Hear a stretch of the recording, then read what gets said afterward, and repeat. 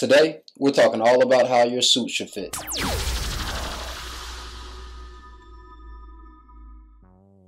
What's up, all you good fellow fly guys? You know who it is, the Cat in the Hat, your resident fly guy, your chief architect, Michelangelo, StarArchitects.com, here to help you redesign your frame of mind when it comes to this styling thing. And that's what to wear Wednesdays, yo. I hope that you've been showing up this week in style, but if you haven't, if you've been having some issues with your image, where you find yourself just a little confused every time you step into your closet, well, fret no more. That is exactly why I'm here, to ensure that you are showing up in style and leaving a lasting impression with your image. If this is your first time here, welcome. Perfect time for you to be here so that you can make sure that you are not making some of the other mistakes that other fellas are when they are first purchasing their suits. If you enjoy the content, which I'm pretty sure you will, then please feel free to go ahead and hit that subscribe button.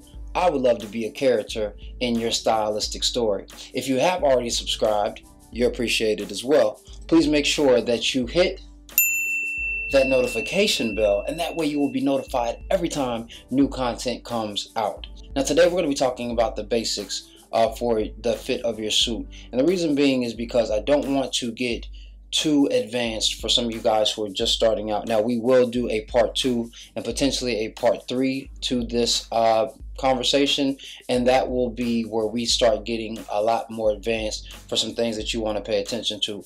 But just starting out, we are going to talk about 5 aspects of the jacket, and then we're going to talk about some things that you want to pay attention to when it comes to your pants. So before we talk about those 5 components, even starting out with the jacket, I want you to always remember 2 things, and that is when you are shopping for a suit jacket, sport jacket, or anything that's going to be slightly tailored, it's always about your balance and about proportion.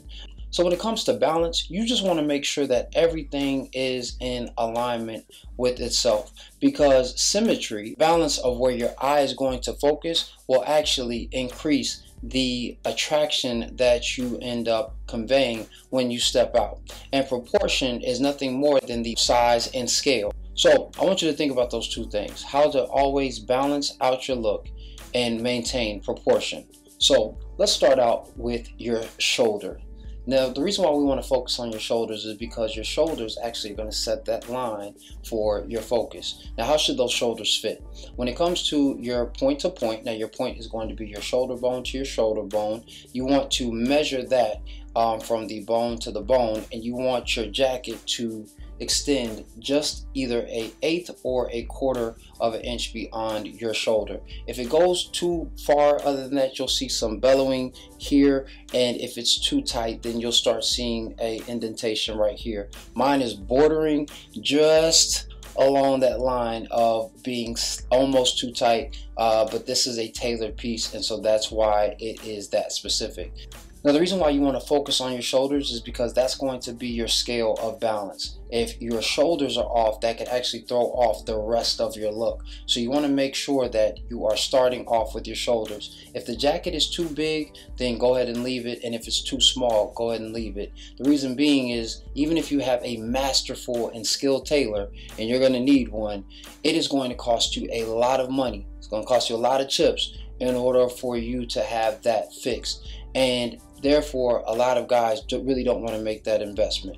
So moving next, we're going to talk all about the lapels. Now, in recent times, it has become much more fashionable for guys to wear skinny lapels, but you always want to pay attention to proportion when you are wearing these types of lapels. Now, generally speaking, a tall, skinny guy like me is going to do better with wider lapels because it will balance out my thinner frame and will give the appearance of more breadth. So it'll make me look wider, and not to mention the fact that to me it just looks a little bit cooler. Now, when it comes to lapels, you want to make sure that they lay flat on your chest and that you have a very natural line. If you see any bellowing coming out of your chest, then you probably have a jacket that is slightly too small, and you want to either open up the jacket or go up a size. You also want to pay attention to the balance when it comes to the lapel to the collar and the collar to the tie. So for me, because I like to wear wider lapels and I have a more ovular shape, then I wear a spread collared shirt and I wear a wider tie so that everything is in proportion. So the next part of the jacket that we're going to talk about is the waist. And the waist is going to be very important because even though it may fit in the chest, it still could have some excess fabric in the waist. Now, this is not necessarily a bad thing or a hard thing to particularly fix, but you want to make sure that you have enough room to move. And there's going to be two things you're going to focus on here, and that is your button closure.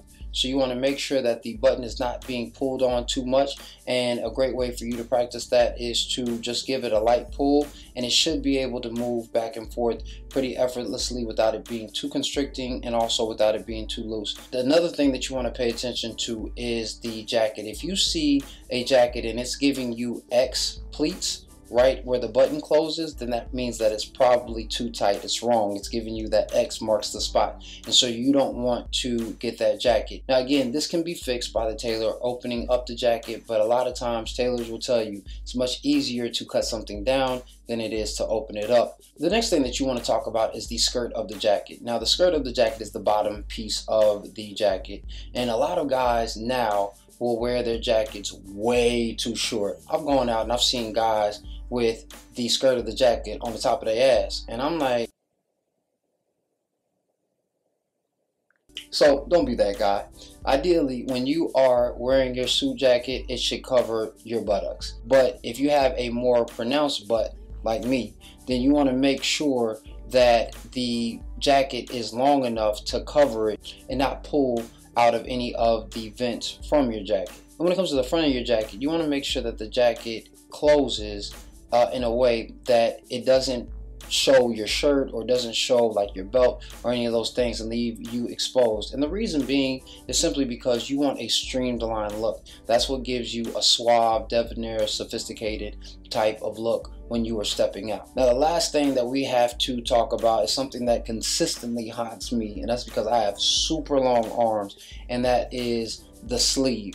Now when it comes to your sleeves, there have been so many different conversations and so many different schools of thoughts of how long your suit jacket should be, because it's going to be dictated by your shirt jacket. Now the school of thought that I quickly adopted was cuff fabric is going to match the amount of fabric that is on your collar. If you do that, you're pretty much golden. You always want to make sure that the piece looks like it is fit for you, but it's comfortable enough for you to move in. So the next thing that we're going to talk about is your trousers. Now your trousers are seemingly a very easy thing to make sure fits, but it's still something that so many guys miss because of its simplicity. You really only need to pay attention to 4 items when it comes to your trousers, and that is your rise, that is your seat, that is your thigh measurement, and that is the break of your pants. So when it comes to the first aspect, the rise is actually going to be measured, generally speaking, from your crotch to your belly button if you want to get the proper rise. Now the problem with a lot of guys when they're wearing their suit pants is that they're wearing their suit pants like they are jeans or like they are casual pieces. So they're wearing them probably about a ½ inch above their hips when they actually should be wearing it a 1/4 of an inch or 1/8 of an inch below their belly button. The reason being is this is going to create longer lines, it's going to create a more streamlined effect, and it will actually cover your suit when it's closed properly. The second thing that you want to pay attention to is your seat. Now when you are paying attention to your seat, you want the trousers to fit you where it's giving you a nice silhouette, but not so tight that if you were to bend down and pick up something that you would have to run out of the building because your pants are split. You want to make sure that it is going to give you enough movement. A lot of guys will grab trousers that are tight and they think because they are moving that it's still okay. But fam, trust that those seams are holding on for dear life. So make sure that you give yourself a little bit of room when it comes to your seat. Now when it comes to your thigh measurement, this is something that I still wrestle with when it comes to me helping clients and making sure that their pants fit them properly, because depending on the fabric and depending on the cut through the rest of the trouser, that thigh measurement can be a little tricky. So you just want to make sure that the thigh is not fitting you too tight, but it's also not baggy, because that just looks sloppy. So you want to pinch the side of your trousers to make sure that you have maybe about a 1/4 to 3/8 of an inch of fabric, and that will make sure that the pants are draped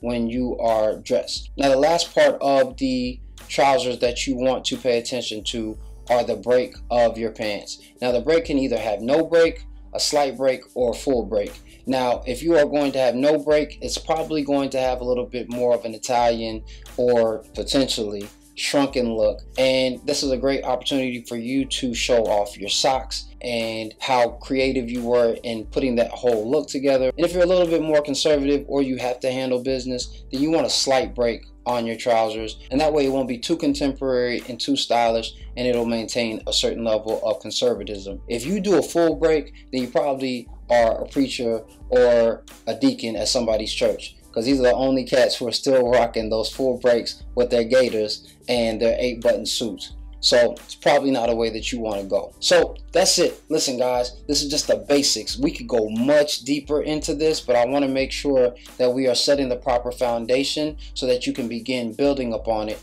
Leave me some comments in the comment box letting me know about some things that you potentially learned or some things that I may have missed. I'm sure some of the guys in the community will definitely appreciate your insight, and you know I'm always down to learn something new. If you found the information beneficial, please go ahead and give this a thumbs up. It'll help my channel grow, and I want to make sure that I'm helping as many fellas as possible. Please make sure that you share this with a friend. You never know who may need some styling tips as they develop and cultivate their style. And don't forget that we are here every Monday through Saturday at 6:30 p.m. Eastern Standard Time. And lastly, don't ever forget that dress is nothing more than the expression of a man's state of mind, so you should always dress to express. I'll see you tomorrow. Peace.